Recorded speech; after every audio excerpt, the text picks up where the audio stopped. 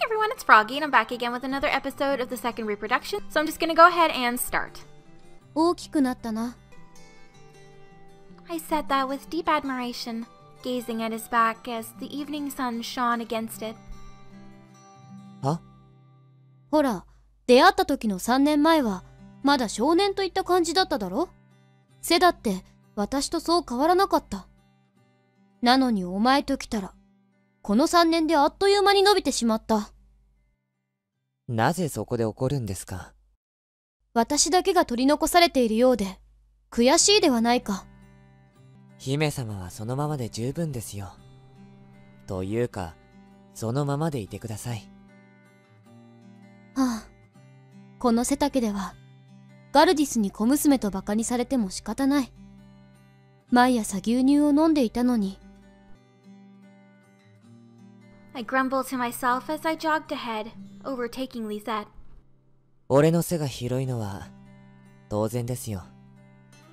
姫様を守るための盾なんですから。私だってお前を守る盾になりたい。やはり不公平だ。釣り合いが取れてない。I heard Lisette laugh behind me as I continued grumbling. 笑ったな。いえ、おかしくて笑ったんじゃなくて、懐かしいなと思いまして。何がだ？姫様と出会った日のことを思い出していたんです。ああ、あの日か。そう、あの日。Flashback. 危ない！すまない。助かった。しかしお前、なかなかやるな。名は？レセトと申します。はあ！レセトか。よし、レセト。今より私の背はお前に任せたぞ。了解！このレセト、命に代えても姫様の背をお守りいたします。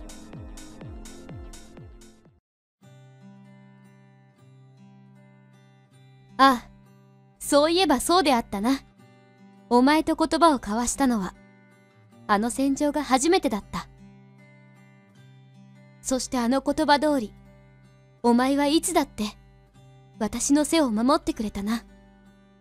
そんなお前だから私も安心。命に代えてもとお約束しましたから。でも本当は。Lisette's voice shrunk for an instant, the sound of our footsteps drowning him out. もう預けてほしいんです。It sounded like he didn't want to finish his sentence. I stopped walking and turned around, eager to hear what he actually said. すまない。小さくて聞き取れなかった。何でもありません。He always looks like he's gonna cry. I tilted my head and inquired some more, but Lisette just smiled and wouldn't tell me. But still, he had a happy expression on his face, so I didn't pursue it further. And that's when I realized it. If I wanted to see Lisette's face properly, I had to raise my head to look up. You really aren't a teenager anymore, are you? The thought made me feel somewhat lonely, but it made me feel happy too. What an odd feeling. As we kept walking, I glanced down towards Lisette's shadow and found myself thinking about how big it was compared to mine. Okay, so let's go to the pub.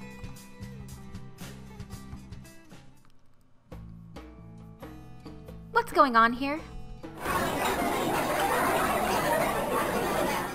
Oh, Lady Christina, you came too?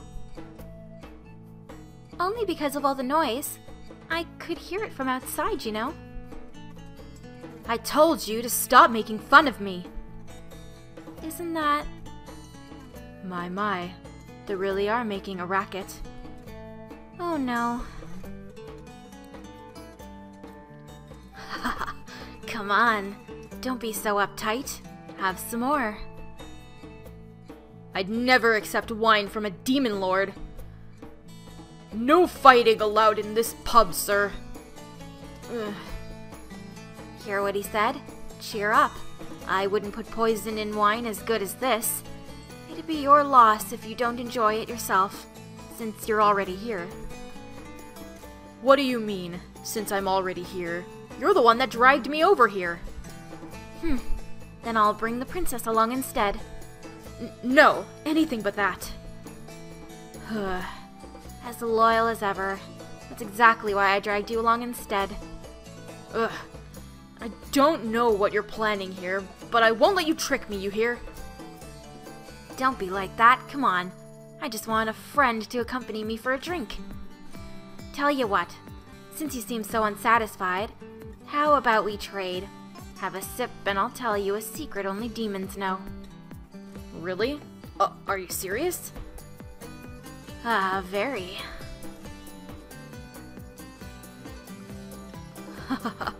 He's in a good mood. What bad taste. He's just teasing poor Lisette. I can't deny that. But he has taken quite a liking to the pair of you. I don't think that's something to be happy about. My apologies then. Really? Hey, Lisette. Yes? How long have you been drinking here for? Oh, not long. What? Jin's here too? Lord Gardis, did you come here to drink alcohol? On a work day of all days? The paperwork back at your office is piled up so high it might crush you if you don't get started soon. Come on, don't be a killjoy. Why not join me for a drink too? The other civil servants were practically in tears begging me to bring you back. I still have a lot of work to do, so no, I can't join you for a drink. Oh, that's a shame. If you still got work to do, shouldn't you be heading back? What kind of a man do you think I am? Meager chores like paperwork take a matter of minutes for me. And since Chris came all the way here too, let's sit back and enjoy ourselves. Ah! Hey, Gardis, don't touch the princess's hand. I can't hear you. You... Like I said, no fighting in my pub, please. Oh dear, nobody afraid of the demon lord these days. That was fun. I like... What is this? What's with this? No, we're going back to the pub. Seems like there's something there. Ooh, I was so close. So bloody. Now, Dr. Samil, you're drinking too much. I'll drink as much as I want. I was one step away. One whole step away from curing Gerard forever. Then the higher-ups said my contract was expiring, and they weren't gonna finance my research anymore. Now I can't buy the materials I need for the medicine. What about the materials again? They were 4-colored coal, holy water, demon killer wine, tears of the sun god, and tears of the moon goddess. Oh, you can get the 4-colored call by helping out at the theater. Oh, actually, wasn't their performance cancelled after the Lunaria festival incident? I wish the ingredients would just fall from the sky. One tip was added to the hints page. Okay. Hint. The man at the pub. His funding was cut so he can't continue his research, but according to the man's drunken rant, all he needs now is 4-colored call, holy water, demon killer, sun god's tears, and moon goddess's tears. The 4-colored call can be found at the theater. Okay, so I guess we're gonna maybe help this guy out?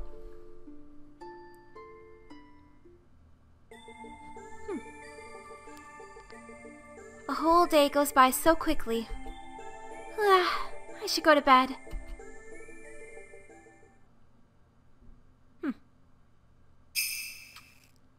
Death Ride, 3rd month. And